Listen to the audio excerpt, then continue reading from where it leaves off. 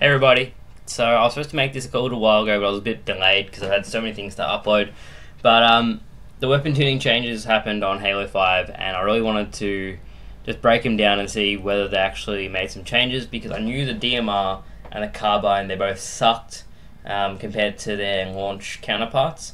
So I jumped into Octagon, I played a couple games with it, and there's a couple other guns that got tweaked a little bit, so I'll talk about them, but let's get into it and see what they actually did.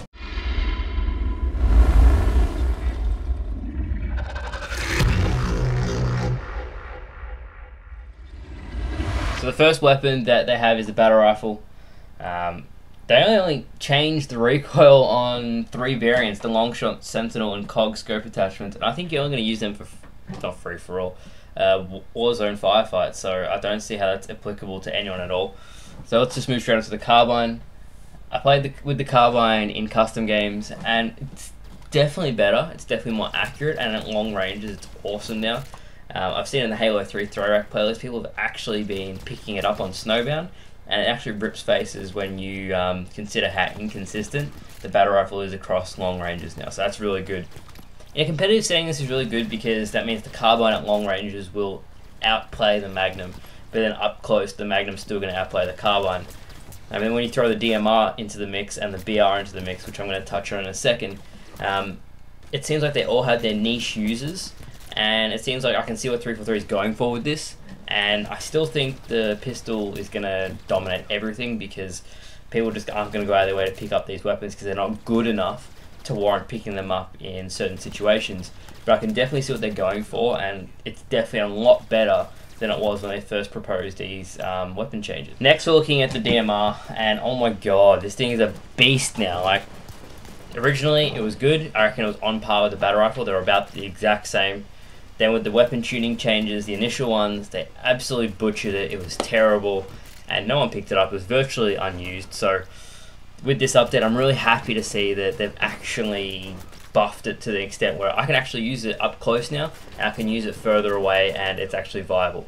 So the changes they wanted to do were increase red reticle range in hip fire, increase the stickiness of weapon at closer ranges, slight increase to base damage, still 5 shots to kill a fully shielded opponent, and it's still a 2-shot melee, but I guess it's effective if you don't get the headshot on a no-shielded enemy.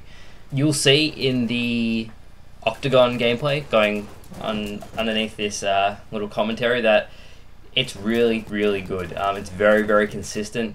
You can see I hit 5 shots almost every single life, even on a really good player who's strafing and trying to avoid my shots.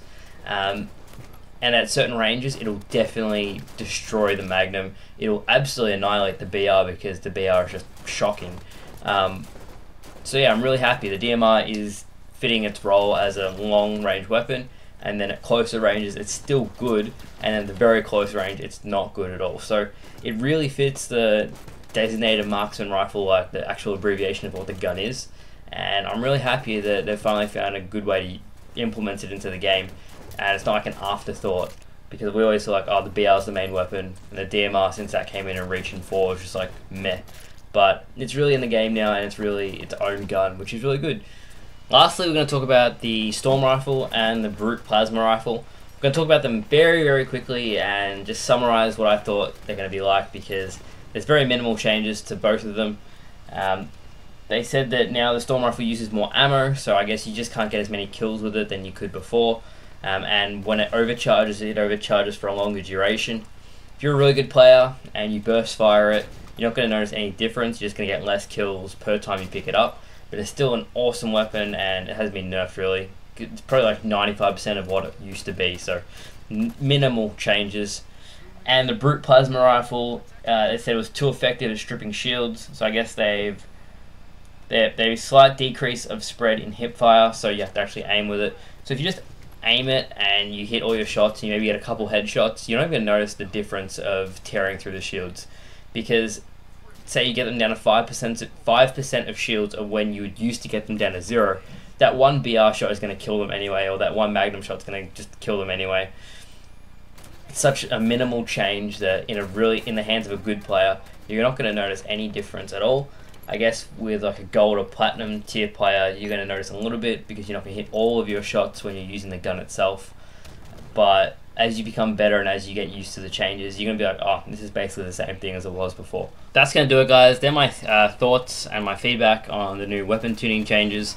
Love to hear what you guys think of it, and whether you think the battle rifle is good as it is now, because I know that it's okay compared to what it used to be when it got patched, but it's still not amazing, and compared to other weapons, they absolutely destroy it at medium to long range, and that's what it's used for. Let me know if you think the DMR is good now, because that was also really, really bad. I think I have 2 more videos out. Yes, I have 2 inconceivables that I got in the Halo 3 throwback playlist, and some crazy multi-kills to go along with it. So expect those videos out in the next couple of days, and then like a whole dump of just heaps of clips, because I got to get rid of them all before some montage is released. So look out for that too. Thank you so much for watching, and see you guys then. Bye.